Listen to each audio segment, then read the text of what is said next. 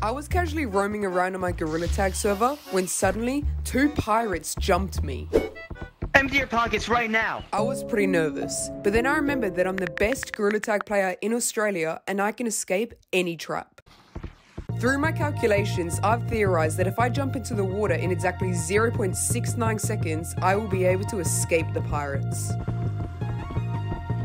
Wait, come back! As you can clearly see, a shark has spawned directly next to me in the water, and he looked hungry. Through my calculations, I've come up with a hypothesis that if I jump on that rope exactly 5 bananas in front of me, I will avoid becoming shark dinner.